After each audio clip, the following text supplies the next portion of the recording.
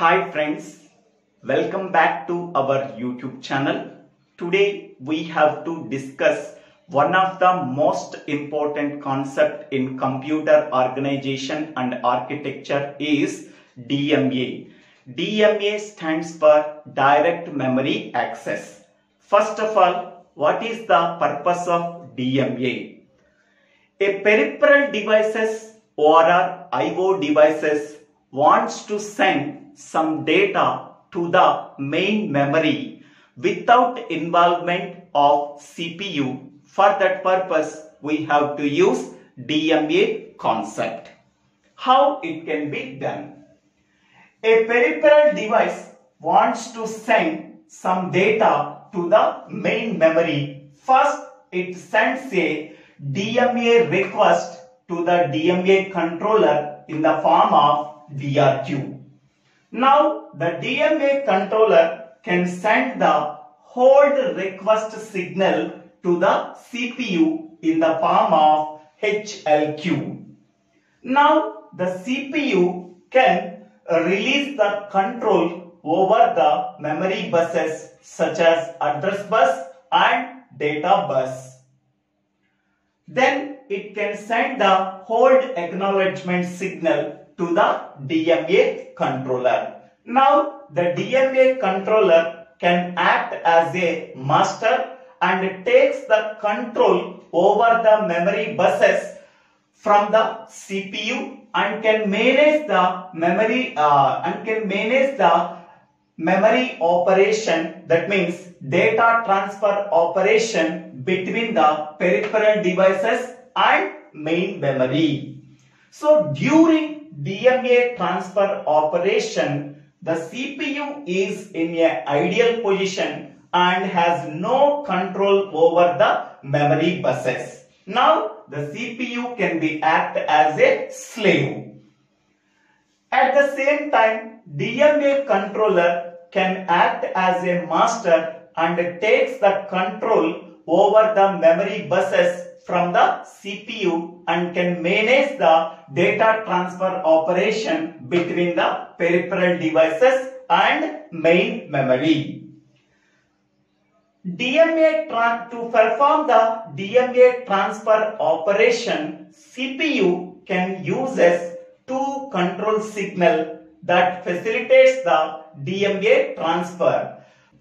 So this is the DMA operation can be explained by using this diagram and this diagram. Okay, so this diagram shows CPU bus signals for DMA transfer. To perform the DMA transfer, CPU uses these two signals.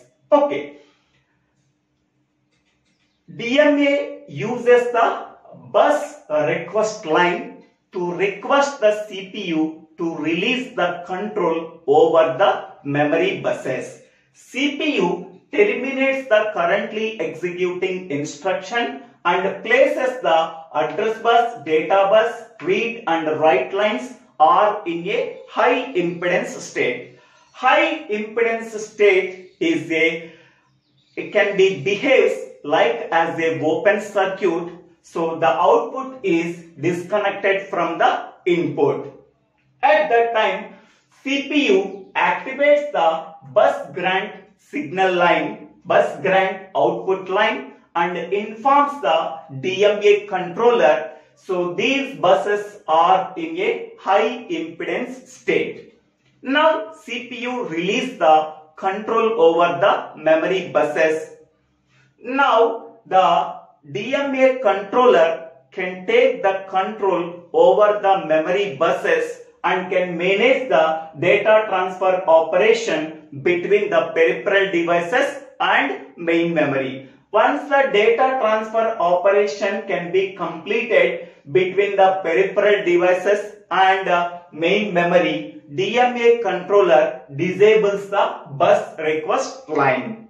After that, CPU also disables the bus grant line and takes the control over the memory buses after releasing the buses from the DMA controller. Now the CPU can return to its normal operation. In this way, DMA operation can be done. Mainly, DMA can be used to transfer the data at fastest rate without involvement of CPU. Now, DMA allows the peripheral device to transfer data to or from the memory without involvement of CPU.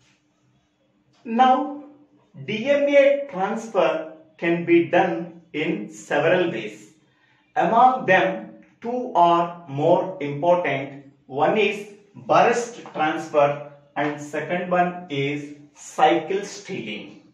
Okay, before going to the burst transfer, okay, first observe this diagram. This is a memory block. This memory block contains 5 memory words. First one, second one, third one, fourth one and fifth one.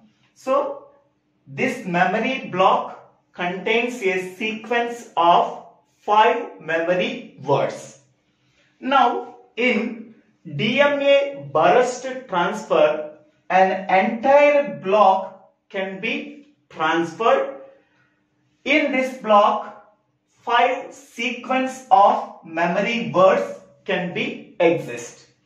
In burst transfer, an entire block can be transferred.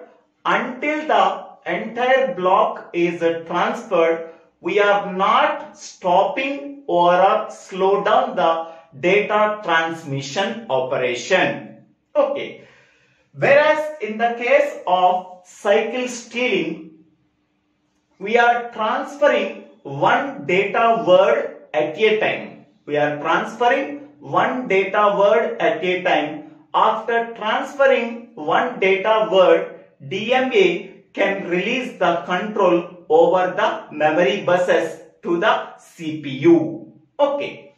So what is the difference between burst transfer and cycle stealing? In the case of burst transfer, we are transferring an entire block of words between the peripheral devices and main memory.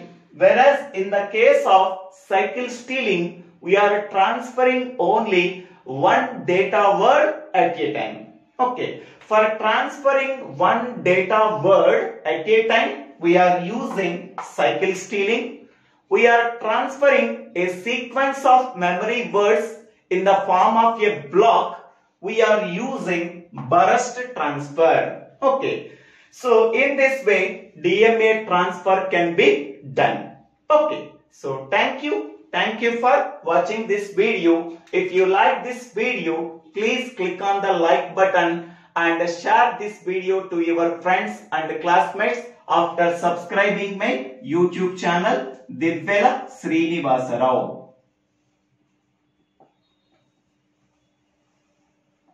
So thank you one and all for watching this video.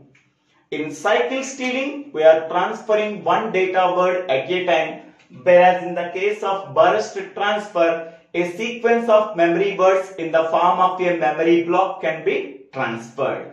Okay.